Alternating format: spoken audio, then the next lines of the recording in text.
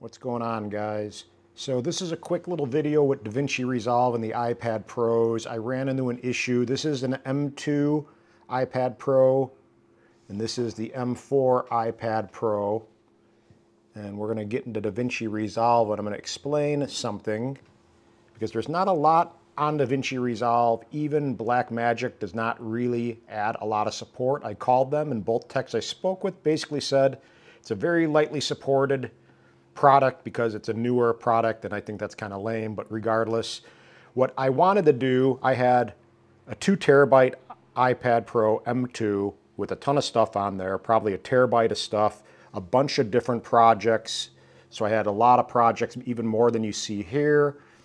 And I wanted to make sure all these projects carried over to the new M4 iPad in case I needed to get back to them or work on them or re-edit anything. And what I did, which I shouldn't have done in theory, is take everything in my camera roll and I backed it up to my iMac by downloading it through Image Capture, which is an app on the computer with the Mac OS. So Image Capture, I downloaded everything and I had it delete off my iPad, which I probably shouldn't have done. And I thought I was kind of doomed, and I couldn't figure out a workaround. People were saying a lot of different things on the videos. And what the Blackmagic techs were saying is that because when I backed this thing up and then I restored the M4 to that backup, they were basically saying since the media never existed on this iPad, it never had a chance to communicate with it, that it wasn't populating the projects with the media and it was showing, you know, offline media. And I thought that was the final kind of thing, and it actually isn't. There's a workaround. So what I did is I have this SSD drive, and I went and I was kind of having some time to decompress and think this through, and I just wanted to play around. And what I did is go into Files, so right here, Files, and then I went right here on my iPad, and I went into DaVinci Resolve, and I basically took everything, I long pressed this with the pencil, and I went ahead and moved each one of these folders to this external SSD drive that was mounted onto my M2. And then what I did is also, I took one of these, each project I can go ahead and long press, and I had export project. So then I exported the project, and then I went over here into the little project area and I hit import. And when you hit import, you search for the file. Say, for example, here, I'll put this in so you can see. Can't do both. I don't have this thing on a tripod right now. So right now, as you see, it's going to mount the Samsung drive, the T7, and this DRP, DaVinci Resolve project file, you select whatever one it is, and that's how you import it. And then when you go into the actual project, it may show missing media. And there's going to be a link button here that you go ahead and press, and then you search, basically just search the drive, and you just go to the root directory of the drive. So I can literally just make sure I search T7, so click there, and I hit like connect, and it basically will scan all the folders and populate the media. So the media apparently is in one of these folders. I'm not sure exactly. It says proxy media, but I did not have to have the original files. Somehow they're in here, and it was able to populate, as I said, all these projects. So it's kind of confusing. There's not a lot of support on it. Let me see if I can actually do one. Hold on one second. I'll show you. So I'm going to go ahead and mount this drive to the old iPad. Maybe I can do, let me see what I don't have. So I don't have this solo tree, not because I really need it, but I'll long press this, and I'm going to go ahead and hit export. I'm going to select the main directory of the external, hit save, and voila, it saved it, right? And then I'm going to go ahead and plug this guy into the M4. And then I'm going to go ahead and hit import. Boom. I'm going to look for the solo tree DRP file. It's going to import the project. And now if I double click, you're going to see media offline. So media is offline.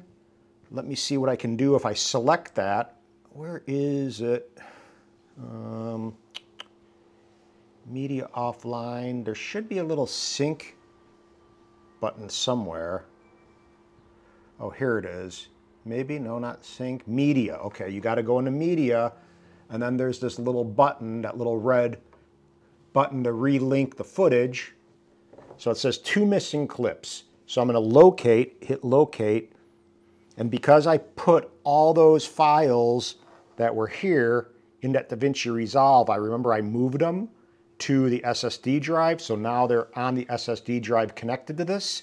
So I'm just sourcing out the T7 hard drive. I'm not going into any folder, and it's going to scan every one of them, and voila, relink them. And now we have, without having the original footage on here ever, like Blackmagic support said, it's going to go ahead and play perfectly. So kind of confusing, and again, there's not a lot on this as far as where everything lies. I was really confused because I thought when I was going to go ahead and restore this M4 iPad Pro, it was just going to carry over the projects and all of it would have worked perfectly, but it didn't. It carried over the project files, but it didn't actually load the media. It was showing that it was offline. So do what I said. Again, go into your files, go into On My iPad, go into DaVinci Resolve, and go ahead and move each one of these folders to an external SSD drive, and then you should be good to go doing what I said by exporting the projects and then importing here and then searching and relinking the media with that button. So mind you, I have the media selected. That relink will be red, and just connect that and source it to the SSD and it will populate everything and good to go. And just so you guys know, I'll do a little video on the M2 and the M4 iPad Pro. These are both identical 13-inch, 12.9, 2 terabyte capacity, Wi-Fi only, space gray. I would say right off the bat so far, what I notice is the display seems to be clearer and brighter. It's a little bit thinner and a little bit lighter, which, believe it or not, is kind of appreciated, even though it's not that big of a deal. I know like Marque Brown or whatever his name is, and people like that are saying they never really asked for a lighter, thinner iPad, and I get that, but actually it is nice to have a little bit lighter iPad Pro. So display, clarity and brightness is one thing. The little thinner, lighter is much appreciated. And other than that, really not too much of a difference. I mean, if you're not really in the need, I would save your money. Also, the camera is now in the middle, so when you're going ahead and using this thing for FaceTiming or doing any kind of calls, it's nice so you don't have to be looking awkwardly off to one side like you're always just super not cool. I don't know, it sucks.